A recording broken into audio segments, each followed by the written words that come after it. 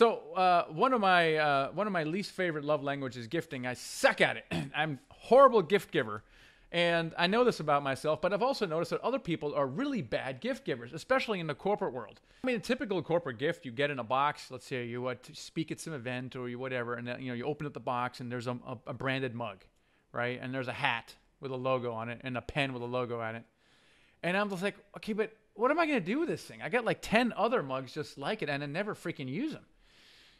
And then of course there's the expected gift around the holidays. Like you get this flood of whatever gifts. And, it's almost like expected, so when you get it, you're like, okay, I was expecting that anyway. And so, in his book, John Ruhlin, in his book of Giftology, he goes through all these things. And I'm like, oh gosh, I've done that. And I've been the recipient of all that. But wait a minute. Well, what are you supposed to do? Like, that's what you're supposed to do. I thought this was like a normal thing. And he goes through his book about all these things that you're like not supposed to do and that you're supposed to do. Like, talk about some of those. We all do business with people that we like, trust, and are top of mind. Like that's the trifecta. Most people suck at all three of them. They do the same dinners and ball games that everybody does, or they send out, hey, you're $1 million investor. Here's a bar of chocolate with our logo on it. Like it's like really, like that's the way you show. And it can have the reverse effect too, right? Like they're sending you a bar of chocolate. You spent couple $100,000 with a client, and then they send you a bar of chocolate. You're like, and you can't say anything, right? Like you're not going to say, bad. Oh, I hated that, and I'm offended. You feel guilty because you feel like because you're like, really, somebody like think that's what the value they placed on the relationship with me, like some like box of brownies or some Amazon gift card. Go buy your own gift. Like here's a bottle of wine and you don't even drink. Here's a bottle of wine that costs $50 and your daily drinker is $150. Like, but most people don't understand that in relationship building, it's like going to a restaurant. I don't care if somebody took 12 hours to make the best lobster bisque in the world. If they bring it out and there's a fly in it, like, it doesn't matter that you spent 12 hours making this amazing lobster bisque. All people see is the fly. And in relationship building, it doesn't matter that, like, wow. Yes, you get an internal rate of return of this and whatever else. All of that they take as table stakes. Those are like expectations. If you want to get more referrals, if you want to get more deals, if you want to take an investor from $100,000 to $500,000, you have to make them feel something in an intangible way. Because people say, John, this gifts don't work. It's stupid. Why would you do that? And I'm like, have you ever had, like, tell that to your wife. Like, oh, the gifts don't matter. That's not true. Like, when you show up for somebody powerfully and do something really thoughtful, really engaging, really personal, the other person, like, that relationship tends to flourish because somebody else feels seen. Even billionaires want to be respected and feel like their life has mattered. And so many people think, oh, it's just about the numbers. We're very, that yes, we have logic, but we make decisions emotionally first and then we justify logically afterwards. And yet most guys are so linear, like, check the box, do the thing at Christmas. I'm like, that's the dumbest time to send a gift on the planet. You want to send it with 50 other people competing with their time and their conference tables ready to collapse? No, show up for your wife or show up for your client or your investor on a random Tuesday in the middle of March, and it'll mean 1,000 times more. So a lot of the things that we teach, people are like, is it really about gifting? I'm like, no, gifting is like, that's the mechanism. It's relationship building. And when you grow up poor, you notice when people are generous. Like Paul, with this attorney, was like always giving things away. Like he'd find a deal on noodles. He'd buy like a semi-load, and everybody at church the next Sunday would walk away with like 200 cases of noodles. I'm like, Paul, I'm doing the math in my head. I'm like, that was like 40 G's. You just dropped like out of nowhere. I'm like, why? I don't get it. Why? And he's like, didn't you see their smiles? So it wasn't a tactical thing, but Paul was the master relationship builder. So I remember working up the courage. I pitched Paul the idea of giving away. I thought all of his clients were men. They're CEOs of companies. You know, they're affluent people and they're into the outdoors. Maybe they'll have mercy on me and order a bunch of Cutco's pocket knives and hunting knives. They're like, you know, $100, $200 knives, not like from China. These are real knives. And he changed my life forever. He said, John, I don't want to order pocket knives. Got to order 100 of the paring knives.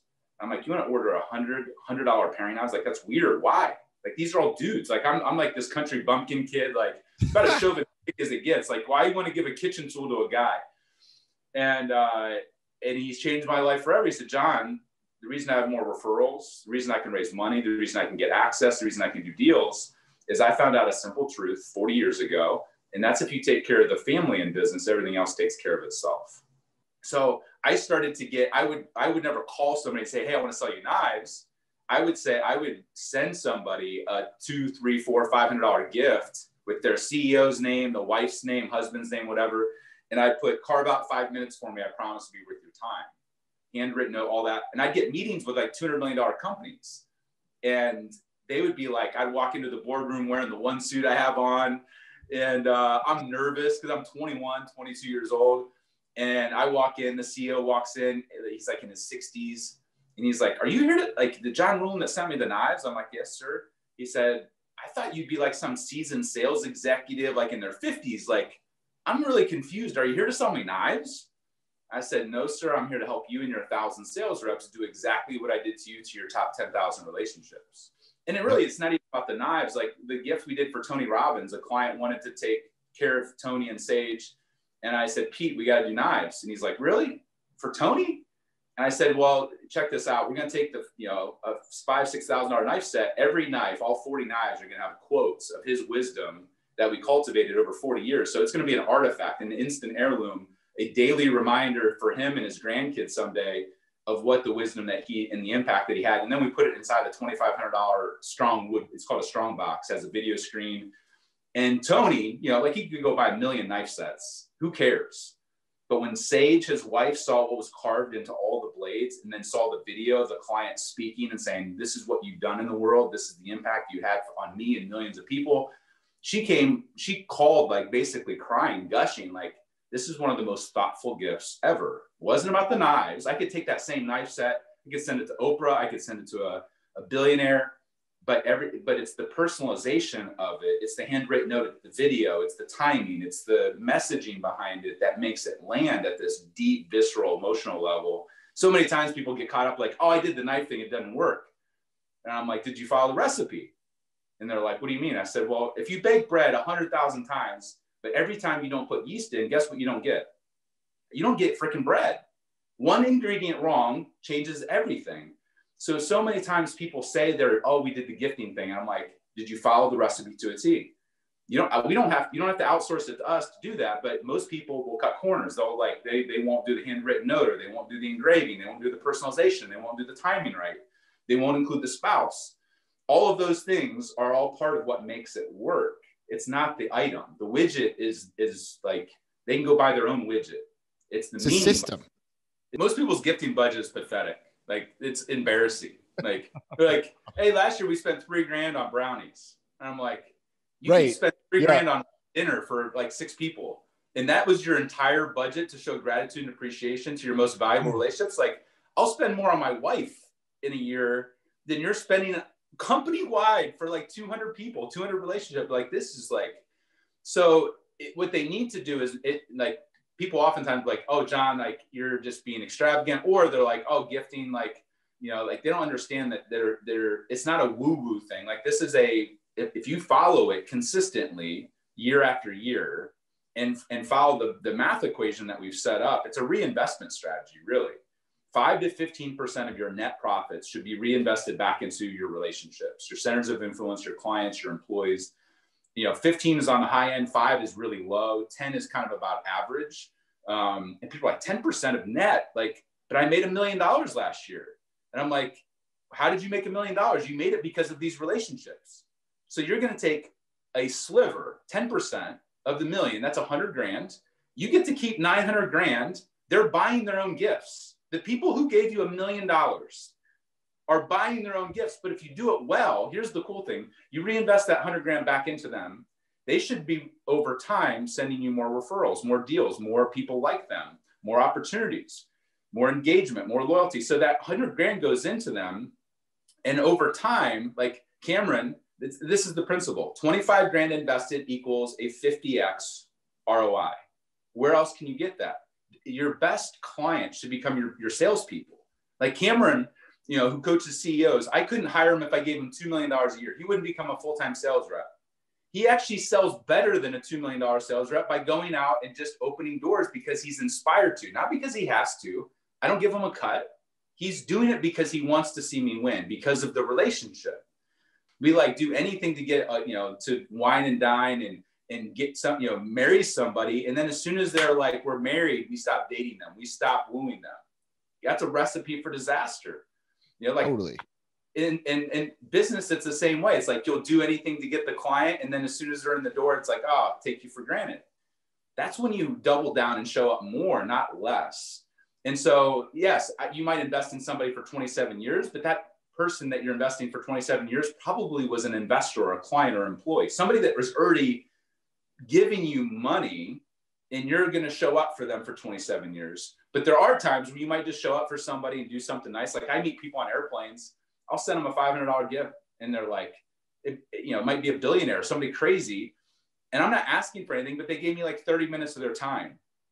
And I can't tell you how many like conversations and doors that open up where that person then moves to another company. And now they're like, John, we need a speaker. John, I'm in a position. Or even in that 30-minute time, you learned one thing that now puts you on a different trajectory in the way you think about the world.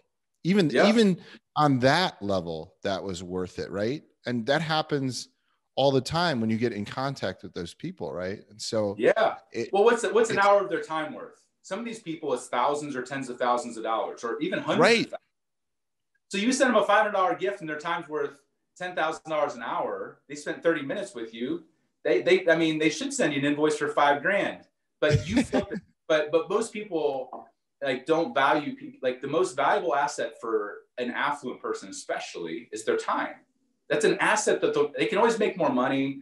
They can always but you can't make more time. So if you take even 5 minutes of somebody's time and don't honor them for that time, not signing the deal, not investing. If an investor gives you 30 minutes of time, like that is like an investment. They actually, like if you saw like that show up in cash, you'd be like, wow, I just cost them a lot of money. I better bring value. I better like bring something to the table. So it's too many times people don't understand the transactional value of time. And to me, like that's a great, like, because the bar is so low, when I would meet with somebody, early mentors, guys that were running $100 million companies, and I would send them a $300 knife set, a couple knives engraved with their name, saying, thanks for carving out time, really appreciate it. Everybody says they appreciate your time, but to me, like gratitude is a action. It's a doing. It's putting your money where your mouth is. So many people are like, oh, I'm so appreciative of your time. Great. Show me. Like, do something that shows me that you're different than everybody else that's appreciating me for my time.